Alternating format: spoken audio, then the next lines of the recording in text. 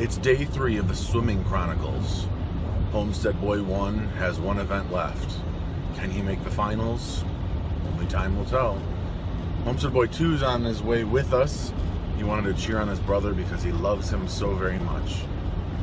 Oh, I see him. Keep going. I see him right down there. I see him.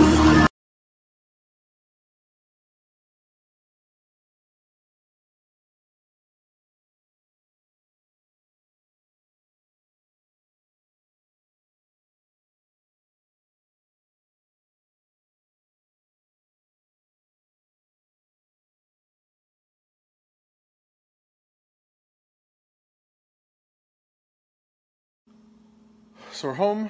After the swim meet, we went to church and then to lunch. And now we're home trying to get some things done. I'm looking for some hinges so I can put that door on the duck coop so we can get the ducks moved. I think I know where they are, but I'm not 100% sure. My dad would probably tell you it would be a miracle if I could find anything in here. But I typically, even though it's a total disaster and mess, I won't argue with that. I typically know about where things are. So with a minute or two of looking, I can find them. I'm going to look for that. Then they have swim practice for their other team. And then I'm going to try to get some more stuff done around outside the house. So I'll show you guys in a bit. Victory. I purchased these at Meijer when they were on clearance. $1.99. I wish I'd bought more of them.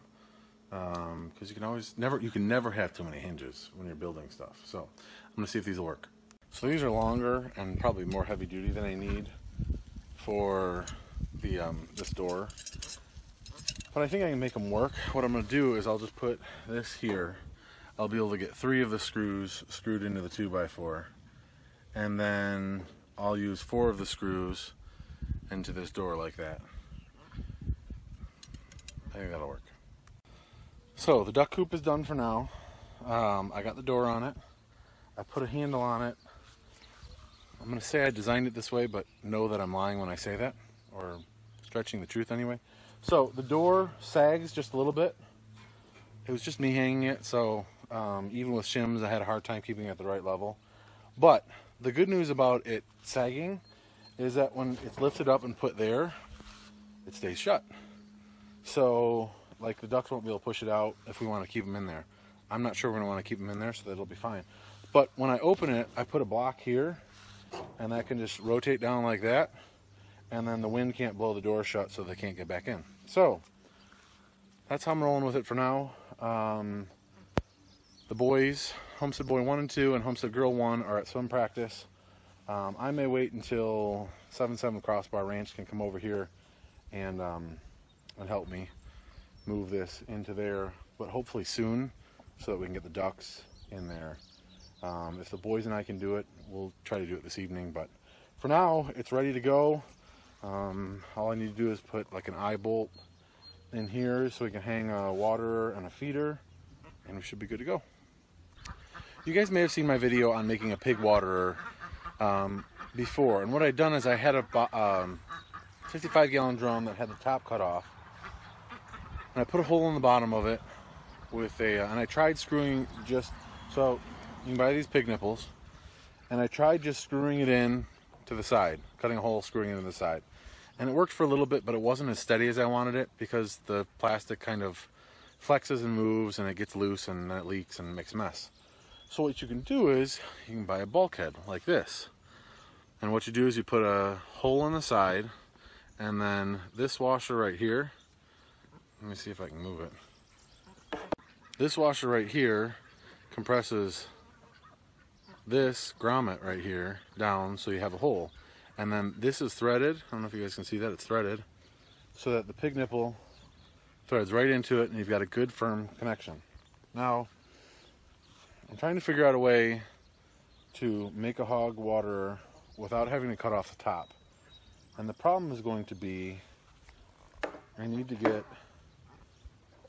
the washer in and on so that I can thread this on there. And I don't know if I have anything that'll reach down in there and hold it tight enough so I can spin it. So I gotta figure that out. While I'm thinking about how I'm going to possibly not cut a hole out at the top, I'm gonna have to put a hole in this anyway. So I have a 1 1/4 inch hole saw, and I'm gonna put it about here, about 4 or 5 inches up from the bottom. That'll maintain so that if there's any sediment or silt in the bottom, it won't try to get sucked through the nipple and make a mess out of things. The hole saw just needs to be big enough for the bulkhead to go through, but small enough for the fascia part to not go through as well. So here we go.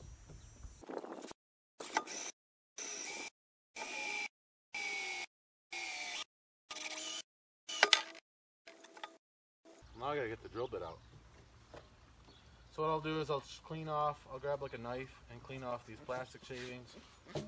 When I rinse it out again, I'll dump everything out, including that drill bit, and then I can figure out if I can get that bulkhead on without having to cut off the top.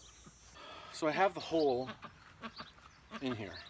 The problem is going to be, there's a chance I could get this washer started, but this grommet is so tight on here.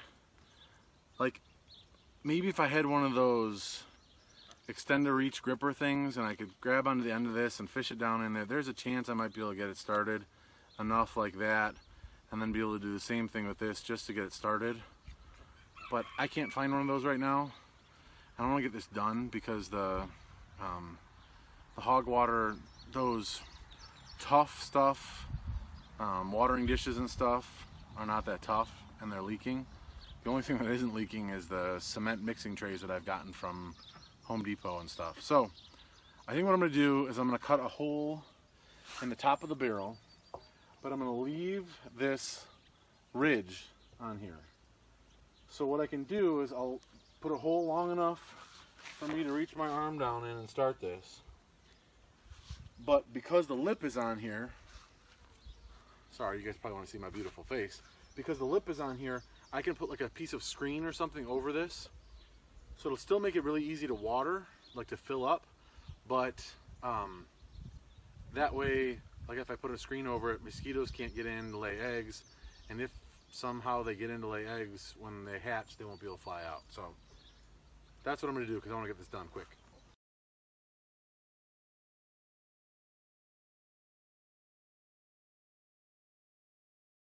So this is the piece I cut out. Hopefully it's big enough for me to get my arm in. If you ever wondered how thick this stuff is, it's pretty thick. I mean, you can definitely try just screwing the hog nipple into this. I just didn't have good luck with it. I think the top might be slightly thicker or more rigid than the sides. Let me show you. So there's my hole. You guys see that? So hopefully now I should be able to reach down in here like this and get that going. That's the plan. Here we go.